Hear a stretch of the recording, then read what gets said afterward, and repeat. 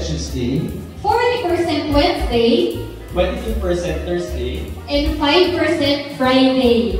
Good afternoon, ladies and gentlemen. And welcome to the first day of the Overcome Workshop on Life-Work Balance. Yes. Wala. My name is Patrick and this is my lovely wife, Jess. Hello, good afternoon po. And we are delighted to have each one of you.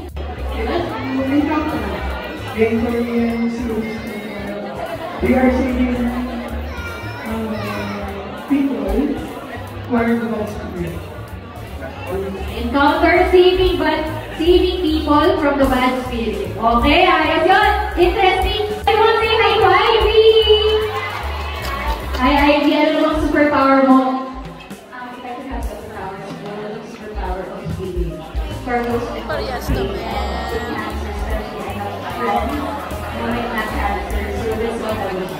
That's so nice, Ivy. Everyone is superpower, Ivy. Thank you so much. Relations Commission, the Philippine National Police, and other government agencies.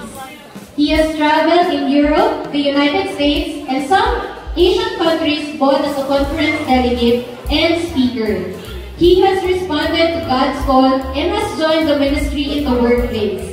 He currently heads the CCF Marketplace Ministries that serve in the private government sectors through Workplace of Winners and Government Movers Enlightening the Nations, or GMEN, respectively. He graduated cum laude with a degree of Bachelor's of Science in Business Administration and is a certified public accountant. He is currently providing consultancy and marketing services to various business organizations and is now one of the board directors of Uplift Cares Global, which primary purpose is to uplift different communities in the Philippines through significant endeavors that can help positively change the nations. He is happily married to his wife Marinelle for 31 years and has 4 children. Let us all welcome our speaker, Bong Sabi.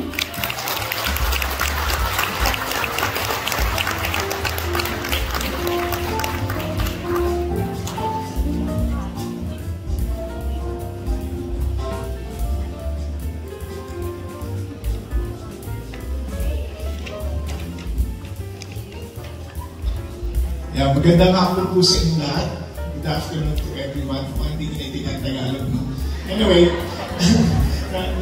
when Patrick and Jesse introduced me as graduating with Latin honors, to tell you honestly, it was not intentional. No, I didn't. See, if you look at stress, all of us will say, I don't like that. But this guy is saying, this is something necessary for all of us in order for us to succeed. When our children were stripped down, we don't have helpers at home. Pero ito amazing. As young as 2 years old, naglilinis na sila.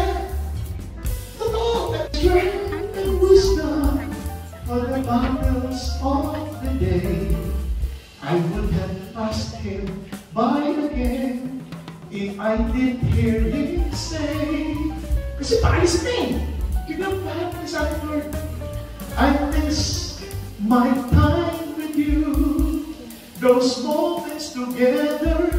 I need to be with you each day, and it hurts me when you say, Lord, you're busy trying to serve me.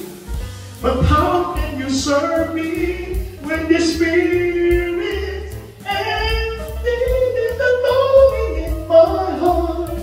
Wanting more than just a part of you. It's true, I miss my time with you. Sorry.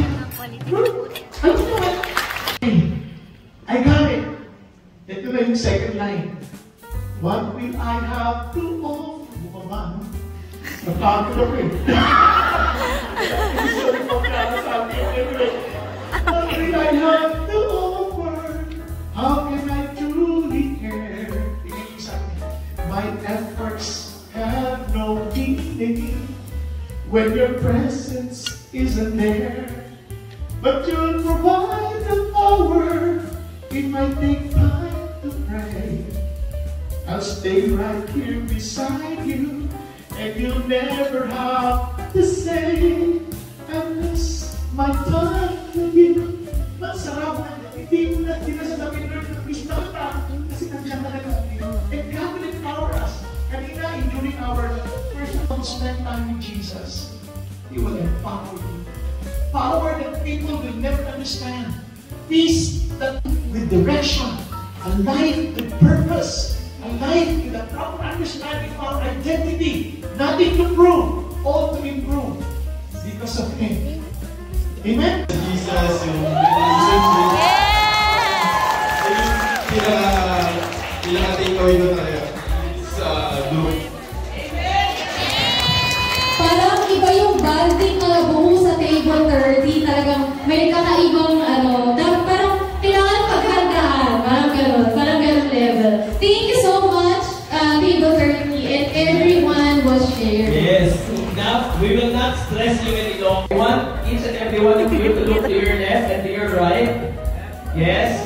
Because we expect you that you will come back next Sunday. Yes? Yes!